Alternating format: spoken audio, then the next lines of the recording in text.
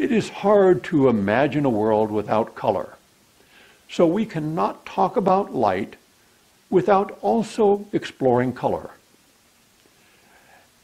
As mentioned in an earlier video, color can mean either human perception or it can convey something about the wavelength of light. In this video on color, we are going to discuss color as it relates to human vision. We are going to talk about two types of light sensors in the human eye. The range of colors humans perceive. Two common ways that machines sense color. Different ways of representing color in vision systems. One primary light sensor on the eye's retina is the cone shown here. There are three different cones in the human eye. All have the same structure, but differ in the photopigments in the section at the top. The three different cones are what give humans color vision. The three photopigments give the cones three different spectral responsivities, short, medium, and long. Sometimes these are called blue, green, and red. Combining the results from all cones gives the eye's spectral responsivity to light versus wavelength. This is the photopic curve that is important in measuring light. The photopic curve peaks at 555 nanometers in the green region, below 700 nanometers and above 390 nanometers. The eye does not detect any light energy. Along with cones, the human eye's retina also has rods that sense light. Since rods are more sensitive than cones, the human vision system uses rods to see in dark conditions. Rods are not differentiated like cones, they all sense the same wavelength range. This is the scotopic response curve. Its peak sensitivity is more toward the blue than the photopic response curve. We have seen the human eye has two types of light sensors, rods and cones. Only the cones provide color information, so that is what we will concentrate on in this video. Now we are going to look further into how the eye can perceive colors using the three different cones. A spectrum of colors can be created from a set of primary colors. The definition of a set of primary colors is that for any one of the primary colors, no combination of the other primary colors can produce that color. The most common primary colors are red, green, and blue, or the RGB triplet. As the three colors begin to merge, you can see they produce other colors. In this scene, the intensities of the individual colors do not vary. If the intensities also varied, still more colors will be created. The range of colors that can be sensed or displayed is called the gamut. This diagram, developed by the Commission Internationale de l'Éclairage, or International Commission on Illumination, usually just called CIE, shows the gamut of colors perceived by the human eye. This curve was established in 1931. Notice that the axes are labeled X and Y. These are calculated values from the RGB triplet.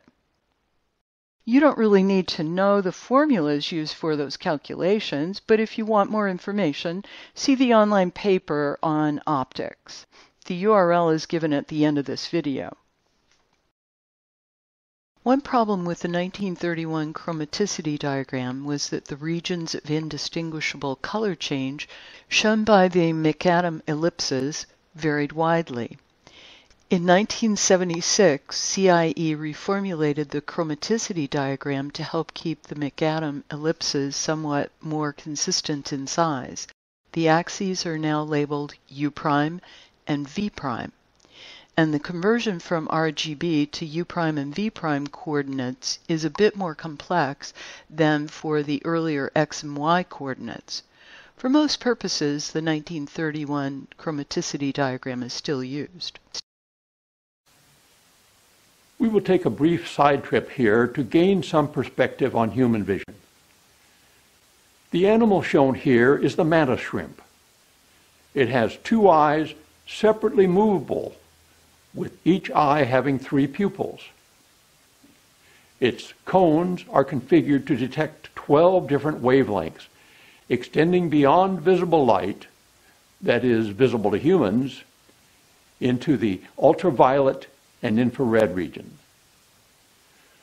This means the mantis shrimp sees a wider gamut of colors than humans, and with a superior ability to differentiate colors. You can see that a range of colors can be sensed or perceived with just 3 color sensors. Later, you will see that a range of perceived colors can be created using just 3 colors. Colors can also be created by mixing other colors. You can recognize that if light energy with mostly green wavelengths is viewed, it will look green. When light is principally one wavelength range, it is a monomer or single color. You probably learned in kindergarten that if you mix yellow and blue, you get green. So a combination of yellow light and blue light looks green, but there is no green component to the light energy. This is an example of a metamer. The apparent color is not necessarily present. 2 colors can be perceived as being similar, even though their light spectrum is very different. Now, let's look at how primary colors are used in imaging. Here is a common single-chip color image sensor used in cameras. Each sensing element, or pixel, is overlaid with a color filter. The color filters are arranged in the Bayer pattern, named after the inventor of the pattern. There are alternating rows of filters. One row has alternating red and green filters. The adjacent row has alternating green and blue filters. Image processing interpolates color information for every pixel so that a green pixel has a red, green, and blue value, and the blue and red pixels also have 3 values. Typical filter passbands for the red, green, and blue filters are shown here. Another way that color cameras are made is using 3 image sensors and a prism to split the 3 colors into 3 different paths. Because the color filters in the prism are made using a different technique than the ones for single-chip camera, their spectral passbands tend to be steeper. Here is the Cie Chromaticity Diagram. We can place our red, green, and blue primary colors onto this diagram. These 3 points define a triangle. The 3 primary colors can, by being mixed in some proportion, represent any color within this triangle. The triangle represents the gamut of colors achievable with the chosen primary colors. Colors outside the triangle cannot be represented. You can appreciate that our 2 different color cameras with their different types of filters will have somewhat different color gamuts. Now we should explore the common color system used in machine vision. We will continue with the RGB system and then expand it to other color systems. The 3 colors, red, green, and blue, can be represented as 3 color axes. These axes, since they are limited in range, form a cube, the RGB cube. The origin, where red, green, and blue are all 0, gives the color black. At the opposite diagonal, where all 3 colors are maximum, is white. Because it starts with black and adds color, the RGB system is called an additive color system. RGB is common for cameras and displays, as well as other color applications. The additive color system is very useful, but not for all situations. Take printers, for example. Printers start with white paper. They need to suppress or subtract color, not add it. Here are three colors: cyan, yellow, and magenta. Cyan consists of blue and green, but no red. Against a white background, it filters out red and is considered minus red. Yellow consists of red and green, but no blue. Against a white background, it filters out blue and is considered minus blue. Magenta consists of red and blue, but no green. Add a white background, and it filters out green and is considered minus green. Combined, the three colors can represent a wide gamut of actual colors.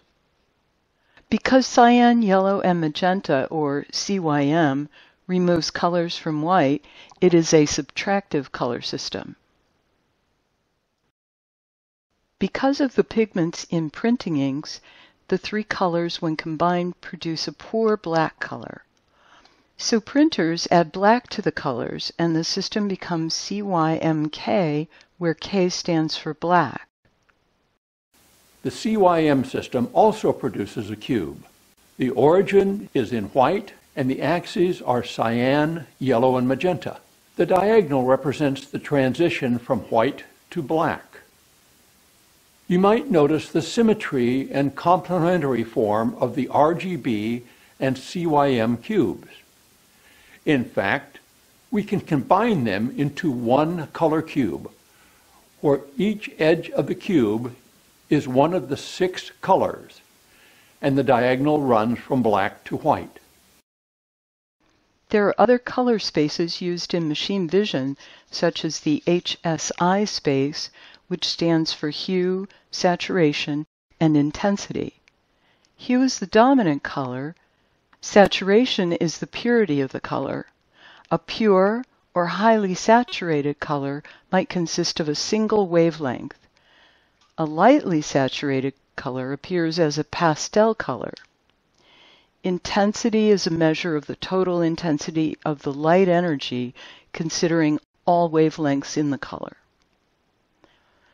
There are similar color spaces, including HSV, where the calculations are somewhat different than for HSI. In colorimetry, painting, and printing, it is often necessary to judge how close a color is to the target or specified color. The L star, A star, B star color space has been designed for that purpose. Within a constant given distance in the color space, any color appears identical to the human eye. You have covered some interesting and important topics in this video on color. How the human eye senses color, the color gamut for human vision, and for color systems used in machine vision. 2 ways machine vision senses color: the RGB and CYM color systems, other color systems used in machine vision. Now you are ready to view the video on how light is measured. For more information on light, as well as many other related topics that you will find useful in your work in machine vision, download the paper Optics for Machine Vision Practitioners at the URL shown here.